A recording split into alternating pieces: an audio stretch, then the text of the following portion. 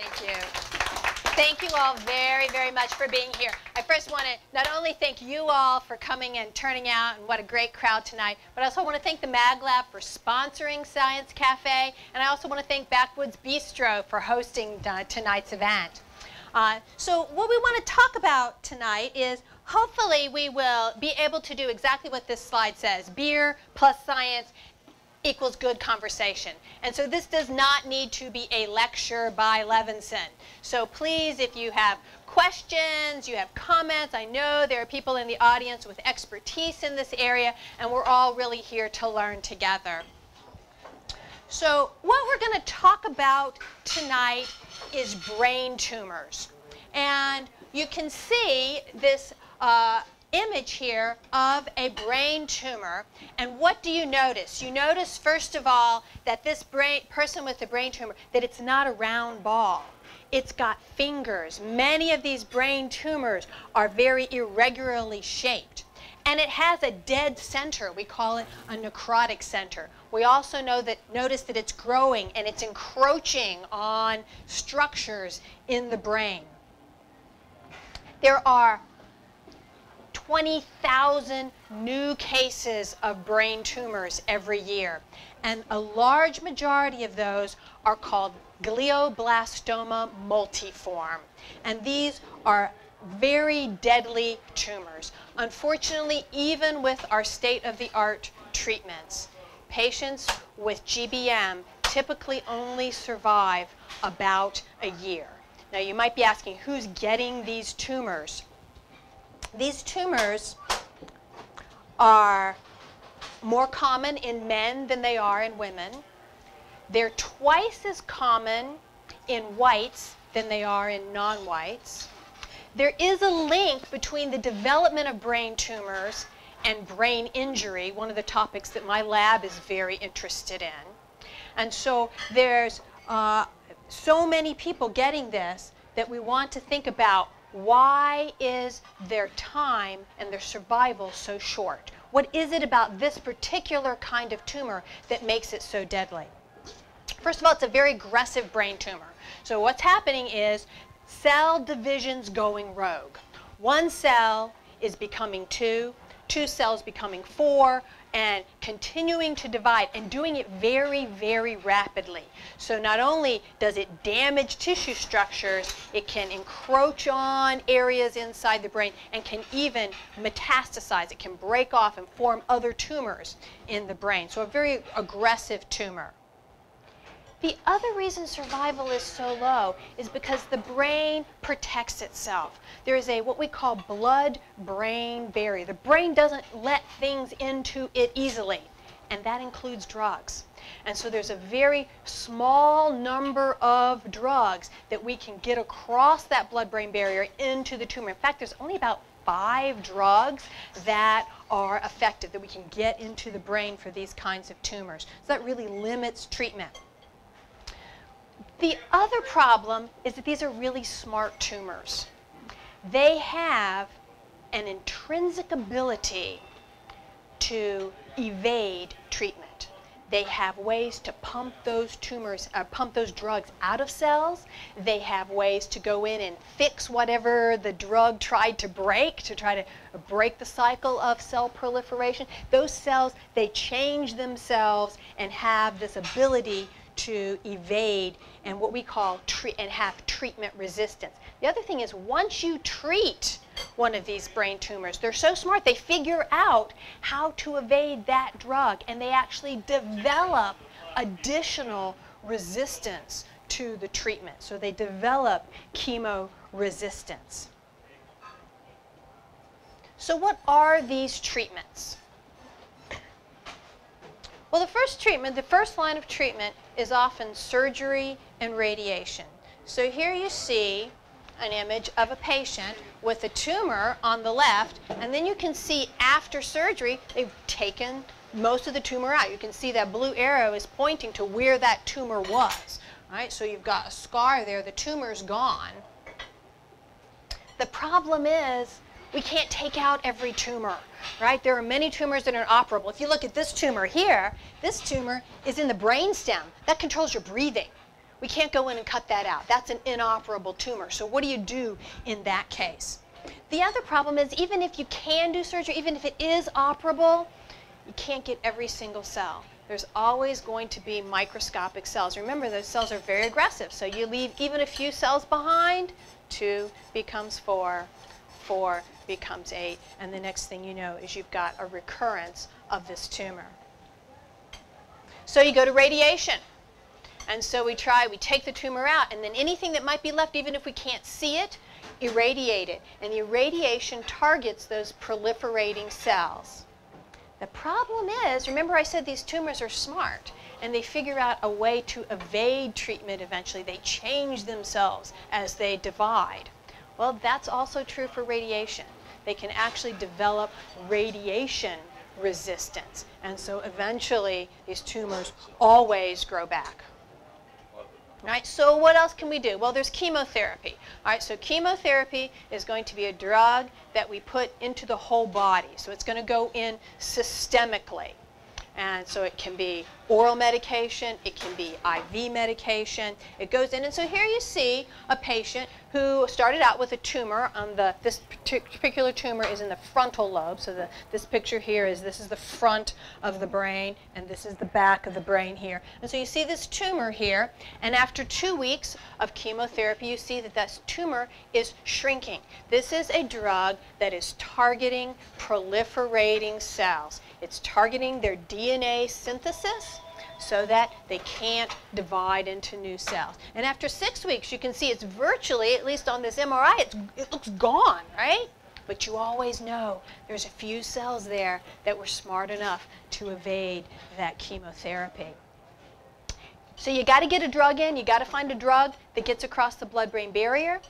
You got to have a drug that's in high enough dose to get into the tumor, because it's going to go through the whole body, and so you've got to, once it gets diluted through the whole body, it's got to be high enough to affect that tumor. But if you have a drug that's high, then what happens?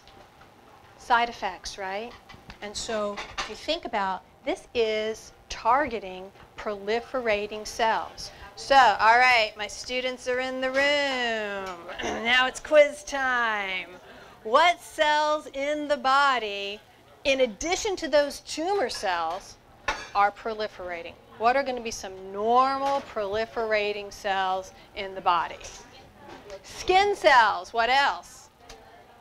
Blood cells. All right, bone marrow that makes what kinds of cells? Red blood cells, white blood cells, platelets. Okay, what about hair cells? What about GI tract, right? All of these cells in all of us are constantly proliferating. Well, unfortunately, when you give someone chemotherapy, it's going to target those cells as well, right? It's not just going to go after the tumor. So this explains all of the symptoms that we had, the side effects of chemotherapy, right? Hair falls out, right? You get anemic. You get immune suppressed because of white blood cells. You get thrombocytopenia, right? Low clotting because platelet count's going to go down. You get GI problems, get sick to your stomach because the GI cells are always proliferating. So all of these symptoms, the higher the drug you use to try to get it into the brain, the worse the side effects are. And even with all this, remember you've got that intrinsic resistance. So it's never going to get all of the cells, and those cells can even get smart and acquire a resistance to the drug that you give. Question? So if you found yourself left behind on Mars, and you had to operate on yourself. No, that's a joke from the book The Martian. Can you not just inject some of this medicine directly inside the brain barrier into the location of the tumor? Okay, so his question was, if you've got all these problems systemically, why can't we just go right into the brain? And we're going to look at that approach. Okay, so what we have are wafers, dissolvable wafers about dime size, that after surgery, after what they call debulking surgery, to take out the mass of the tumor, then go in and line the cavity with these wafers that are basically soaked in the chemotherapeutic agent. And the one particular chemotherapeutic agent that's been approved is called BCNU or carmustine. And so you can see that you can actually see those wafers, and as the wafers dissolve, they dissolve the drug in that particular area. So you're bypassing the blood-brain barrier there and putting the chemotherapy right on the cells. Unfortunately, chemo resistance is still a problem. There's still going to be some cells that are going to evade this treatment. So another approach is, let's starve it to death.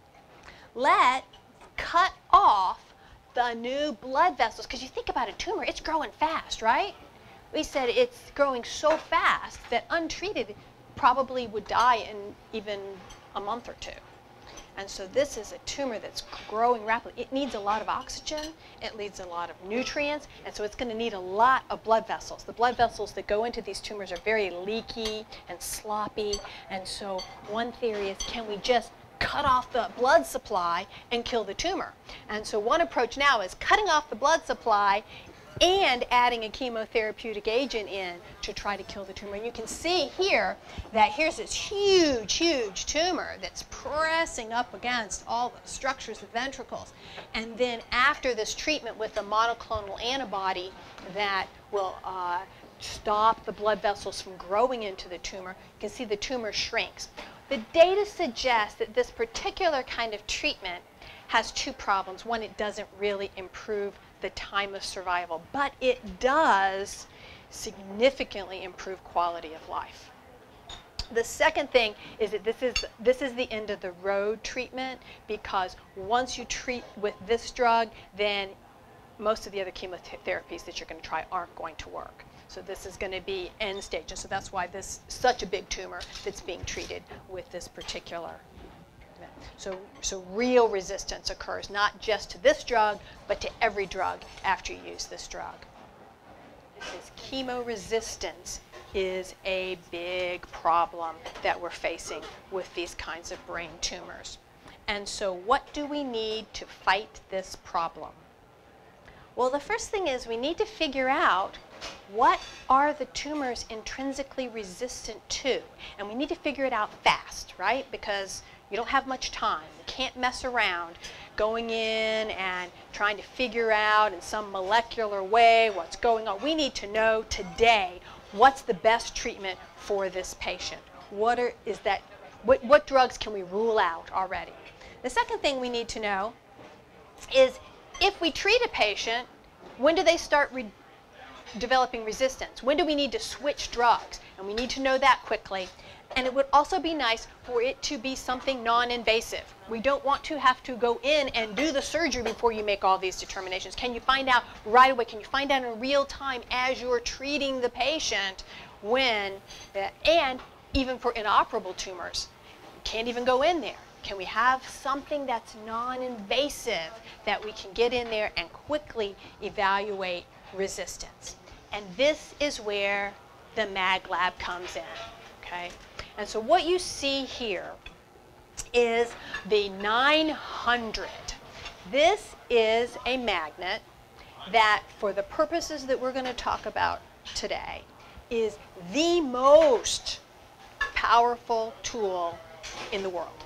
Right? So we are very, very lucky at FSU and in Tallahassee to have this kind of research tool here. And so what we do is we grow these tumor cells in my lab, and we're talking about, it could be tumor cells that come from an animal. It could be tumor cells that are cell lines. We get patient samples. So we have access to, when that debulking surgery occurs, we can chop up those tumors and actually grow those cells in the lab. Here we have Adriana, who's working in the lab. She was a summer high school student, actually, here in Tallahassee, who helped with this project. And you can see that we grow them in these flasks in the lab. And then what we do is we implant the tumors into laboratory rats. So that, as you can see here, the animal, we only have to implant like 100,000 cells into a tiny, tiny little hole through a needle into the brain, and they grow a tumor. And then we can use the 900 to measure this in a living rat. All right, so here's what we do next. We take these cells, and we can actually produce what happens in the human brain. We can produce it in a flask. We can make those cells resistant by exposing them to a little bit of chemotherapy. And then the next week a little bit more, and the next week a little bit more. So we have tumor cells that have acquired resistance to a tremendous amount of chemotherapy. And then the ones that have never seen drugs form tumors, and if we treat the animal, it starts working on the tumor. But the cells that have seen chemotherapy in the flask, when they form a tumor in the brain, they are resistant to it and develop highly aggressive tumors. So our question was, can we tell the difference? Could MRI be our non-invasive, really fast way of telling which tumors are resistant to chemotherapy and which tumors are going to be susceptible to chemotherapy? So how many people here have been to the MagLab and seen this magnet? Okay, so a good number of people here have seen this magnet. All right, so this little big magnet here, you can see how big it is because there's a little person here down underneath that well. There's Dr. Rosenberg there, and here you see Dr. Grant with an animal, and he's going to put it in this tube, and the tube will then go up into the magnet for the animal's MRI. And then we sit back here on computer terminals and we watch its respiration. We watch the animal's perfectly happy asleep while he's getting his MRI. And then what do we get out of this? Well, all right, so a very common kind of MRI is based on water. It measures water movement, diffusion we call it. Now, if you go to get a clinical MRI, so you go to hospital and you get an MRI, you're going to probably be looking at a strength, a Tesla, of about 2, 1.5, maybe if you're in a really big facility, 3 Tesla. This magnet is giving us 21.1 Tesla. Right, so very high resolution pictures. So we can always, a racing magnet as someone says up here, we can always find that tumor using a very standard approach called diffusion MRI. But what we wanted to know was something that this magnet is very good at doing that is really a developing technology. And that is sodium MRI. So using the magnet to measure and to image the element sodium. And so you can see that we can see that very same tumor using this novel approach to imaging. Well, why is that significant? Well, remember we said we got 2 kinds of tumors that we can grow in these animals. We can grow tumors that are not resistant. We give the drug, and the drug kills most of the cells, right? Not all of them, but kills most of the cells. And when we do sodium imaging on these animals, we find the normal brain has a normal amount of sodium. In this case, it's 45 millimolar, okay? And if that doesn't mean anything to you, just think 45, all right?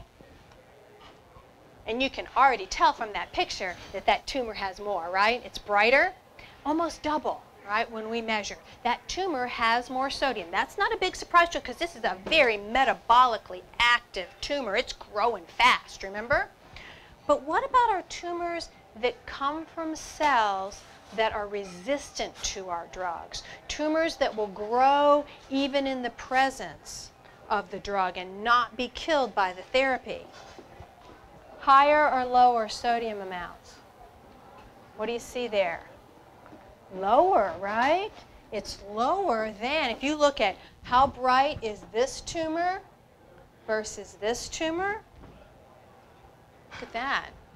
Much of it looks a lot more like normal cells. Now, remind me what chemotherapy does. it targets the abnormal cells, right? Well, now we've got cells that the more resistant they are, so the blue ones, that's normal brain, orange is the cells that would get killed, gray is the cells that are resistant. If it's targeting abnormal cells and the sodium looks a lot more like normal, these are cells that are flying under the radar screen. These cells are evading the chemotherapy, and we think that the sodium is a good clue for us as to how they're doing that. Right? So this chemo-resistant tumor is actually looking a lot more like a normal cell. It's going incognito inside of the brain and is resistant. And so what we found is that we can tell a sliding scale. We can detect even minimally resistant cells. We don't have to have hugely resistant cells. We can have just the beginnings of the development of resistance, and we can see it with sodium MRI.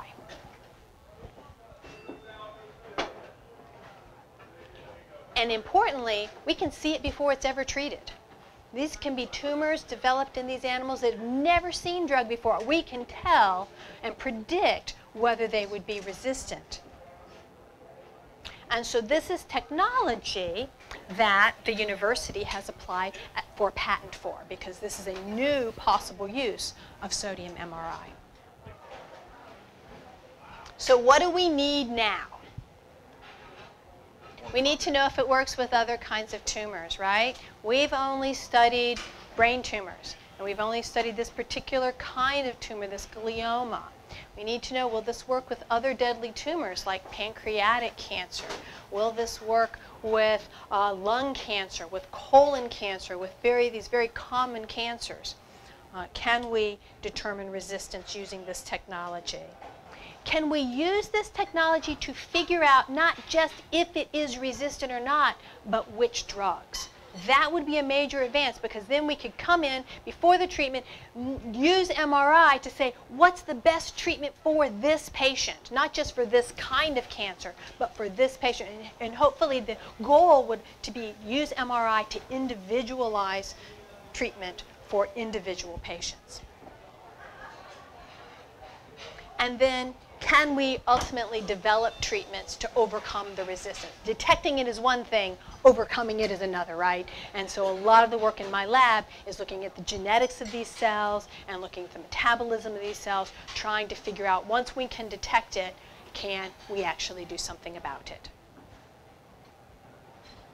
The College of Medicine also has a commitment to a machine that will enable us to do research and really translate this kind of information into humans. And so there's space allocated and money allocated, and so that hopefully will be something that we will be able to do in the very near future, is to actually begin to apply some of these technologies in a human setting. So before I take your questions, I want to show you my good-looking group that helps with this work, particularly Debbie Morris here, who is very good at running the 900. Allie as well. Debbie's a postdoc, and Allie is a doctoral student. We have a couple undergraduates in the lab who are terrific help. I also have to thank Dr. Victor Shepkin from the MagLab, without whom none of this work would be possible. He is an amazing scientist and a terrific collaborator, and of course our funding. And all of you for being here, and I'll be happy to